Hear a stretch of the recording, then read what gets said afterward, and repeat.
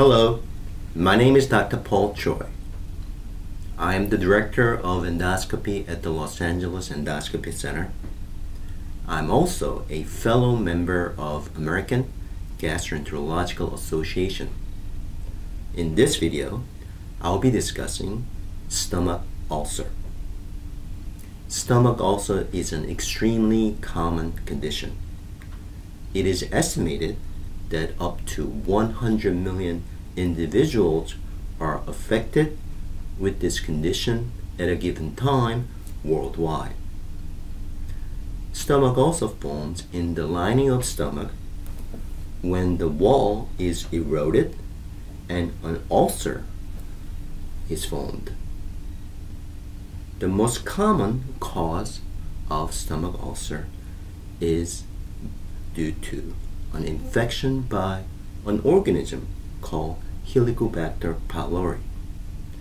This is an organism that resides in the stomach and causes chronic and persistent inflammation in the stomach and formation of an ulcer. Other common causes of stomach ulcer include pain medication. Pain medications that we take for aches and pain, including aspirin, Advil, and Motrin. It is also thought that smoking is important in the cause of ulcer in the stomach. On the other hand, eating spicy food, drinking coffee, or stress are not thought to be important in the formation of the ulcer in the stomach. The most common symptom associated with stomach ulcer include pain in the upper abdomen. The pain may be worse after eating, it may be worse late at night, and you may often wake up with pain in the middle of the night. If the pain is severe enough, you may refrain from eating and over time lose weight. There may be bleeding from the ulcer causing internal bleeding that may show up as vomiting of blood or black tarry stool. To make the diagnosis of stomach ulcer, one will need to perform an upper endoscopy examination. This is an examination where a small tube is inserted into the mouth and the entire lining of the stomach wall is carefully examined. During the examination, a sampling or a biopsy may be performed from the ulcer and also from adjacent mucosa to rule out an infection by Helicobacter pylori. In the treatment of gastric ulcer, it is important that we treat and eradicate Helicobacter pylori if the infection is detected.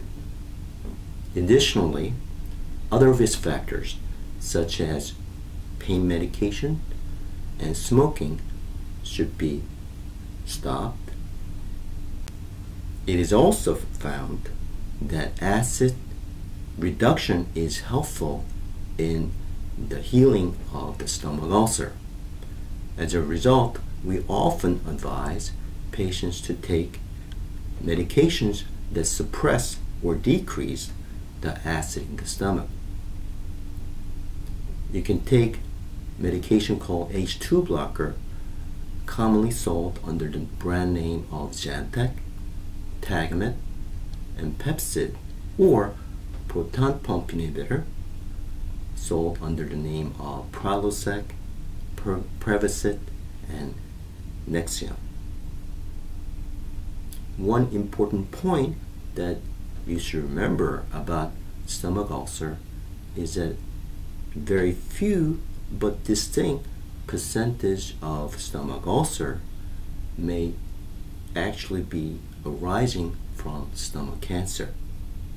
As a result, it is recommended that individuals who are diagnosed with stomach ulcer undergo a repeat examination approximately 2 months following the initial diagnosis.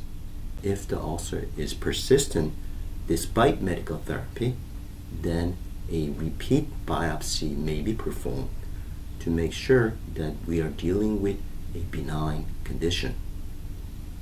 Stomach ulcer is an extremely common problem, often caused by infection by Helicobacter pylori, smoking, and pain medication. It is usually diagnosed with upper endoscopy examination, and treatment involves eradication of Helicobacter, stopping smoking, stopping pain medication. And if the symptoms persist, particularly, a repeat examination is necessary to make sure that the ulcer has been healed. I hope I have been able to provide you with a brief summary of this very important clinical entity called stomach ulcer. Thank you for listening.